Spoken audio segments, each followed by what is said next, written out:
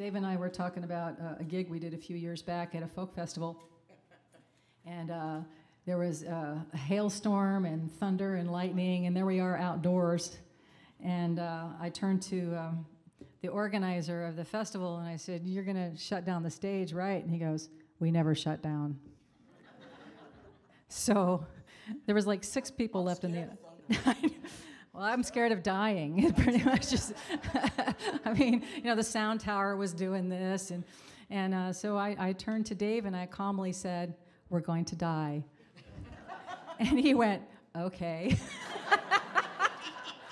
And then we went out and did the gig. That's what you do. Yeah.